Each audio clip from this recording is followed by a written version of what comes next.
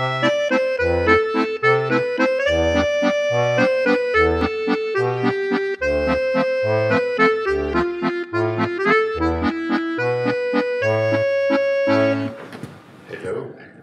everybody.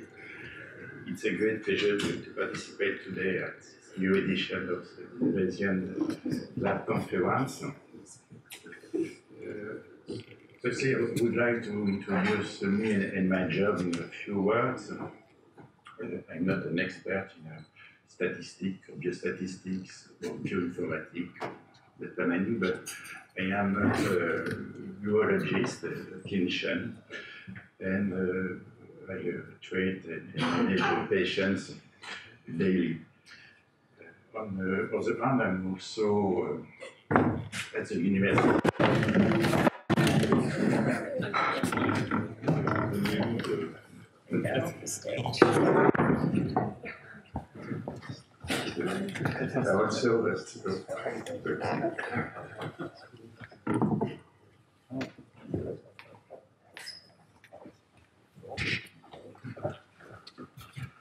I'm also at the university, and I manage a group of research, translational research, essentially on the translation to bedside, the use of biomarker and predictive model. This group is involved also in international consortium in order to collect bioresources and data and participate to big studies at the international level in order to discover a new biomarker in the field of neurological cancer. But also we validate this knowledge in a cohort of patients and translate this information to a patient in order to develop a new tool or new strategies based on this knowledge. I met Benedjo 10 years ago, and we shared this first publication on prostate cancer and genetic variability. And now we use daily BayesiaLab in the group of research for data mining and in order to stratify and explore your new data. Today I would like to speak and focus my talk on an example based on the prostate cancer in order to show you how we have tried to improve prostate cancer early detection from genetics and usual marker used in clinical. Prostate cancer is one of the most cancer wounds of the world, specifically in Europe and North America, and the lifetime risk to develop a prostate cancer is about 15%, and to die from a prostate cancer about 1.5%.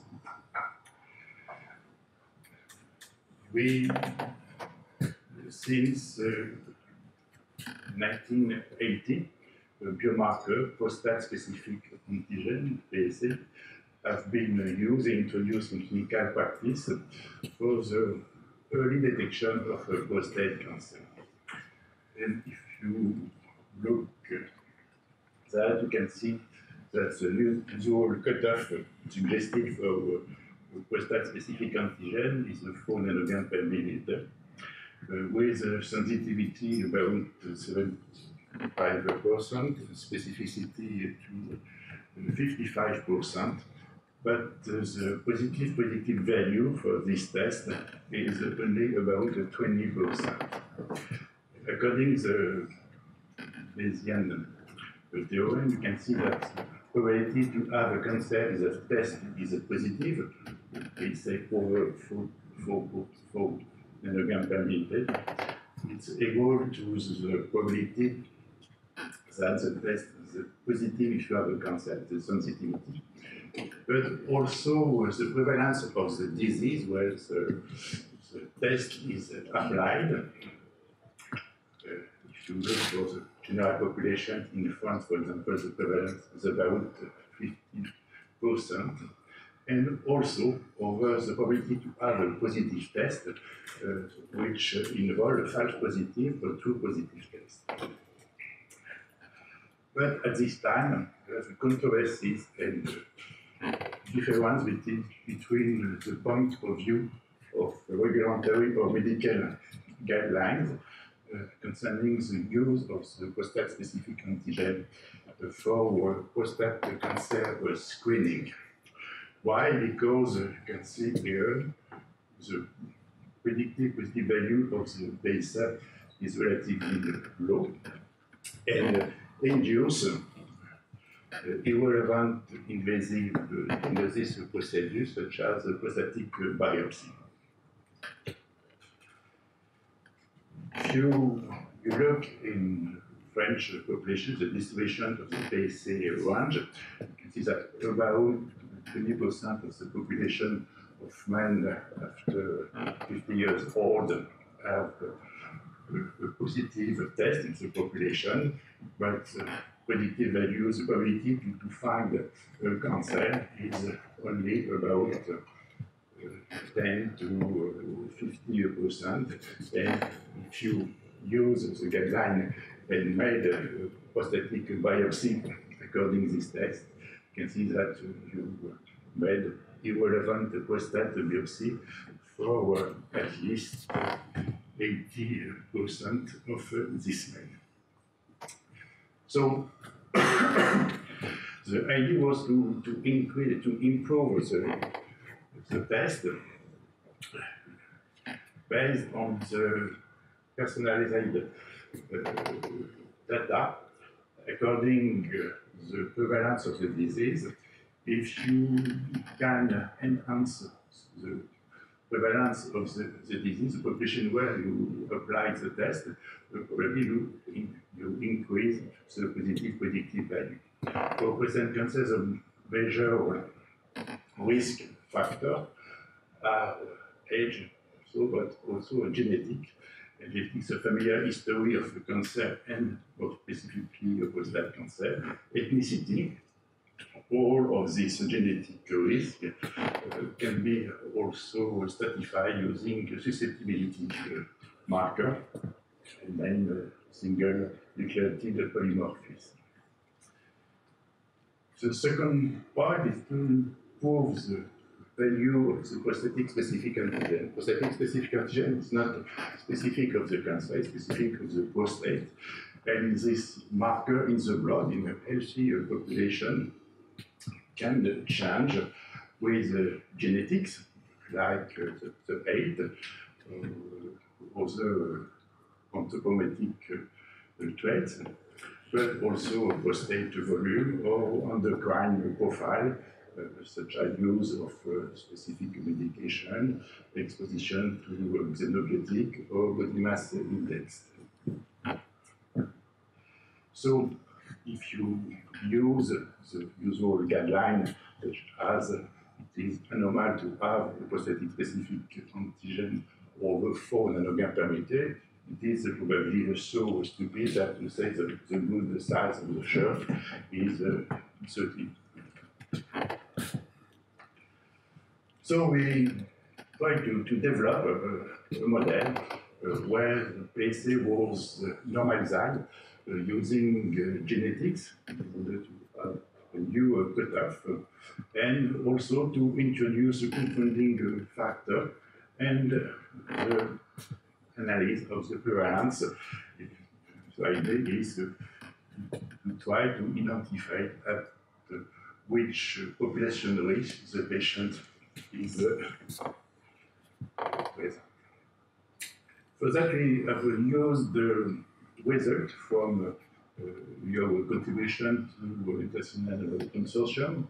At this time, the genetic susceptibility for prostate cancer has been analyzed from about 100,000 patients for about 10 billion of a single nucleotide polymorphism, and around the world and multigenic population, we know about 100 single nucleotide polymorphisms which are related to prostate cancer risk. But these single nucleotide polymorphisms are just change between the base in the sequence of the gene for regulating sequence. And they can change the risk of a disease, or they can change also biological trait or anthropometric trait. For that, we have selected the most 50 single nucleotide polymorphism top ranked in the study. And also, we have screened the healthy population, the single nucleotide polymorphisms, which are related to the expression of the patient, the blood level of the prostate-specific antigen. And you can see on the left that about 5 single nucleotides with different combinations of the genotype. And in the healthy population, the blood level of the patient is related to the genetic variation without any disease.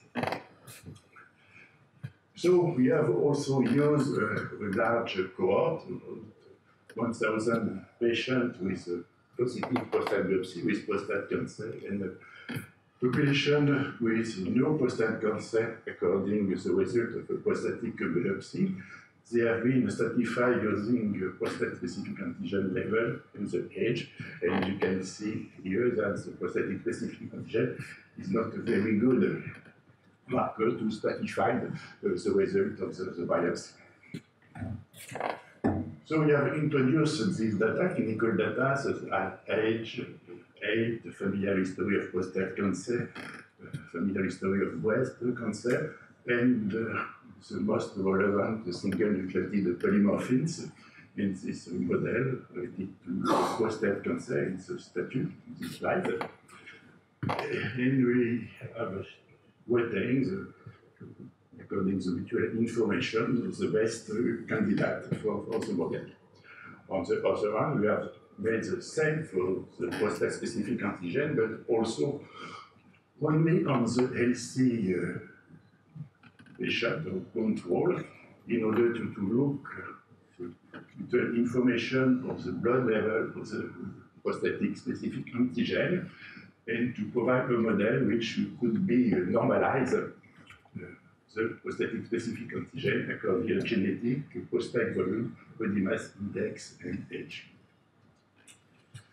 After that, we have obtained this model where we have a genetic score for prostate-specific, for prostate cancer susceptibility, and normalized PSA level, PSA score, with prostate-specific blood level, prostatic volume, and the result of the single nucleotides which involve the regulation of prostate-specific blood level.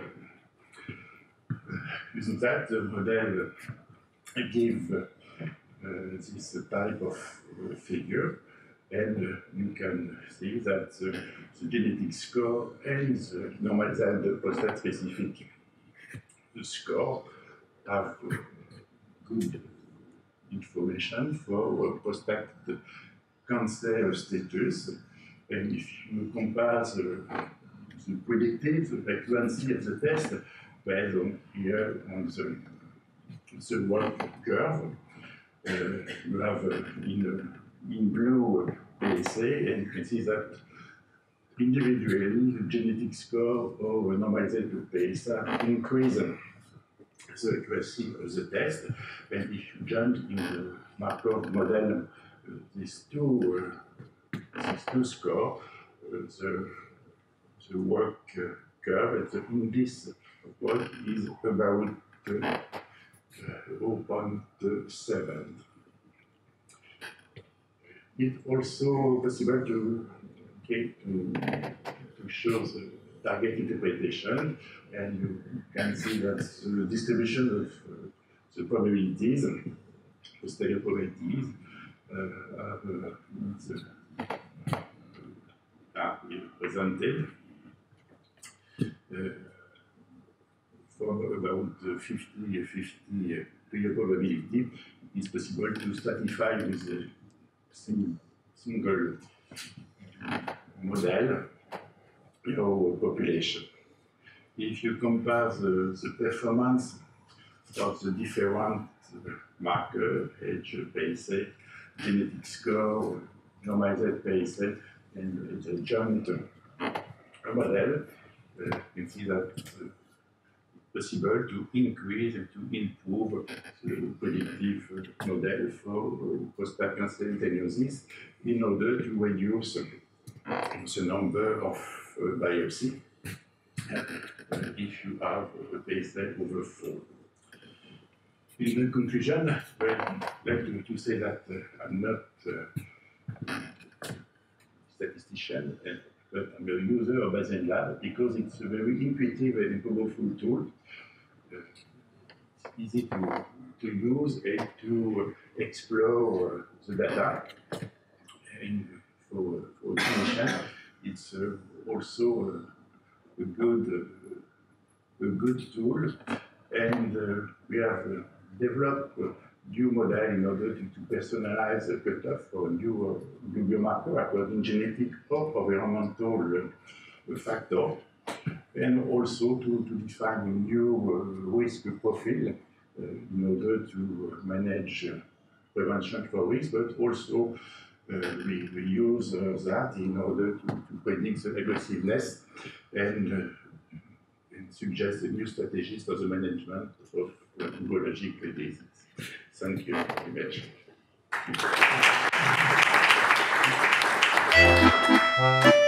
much.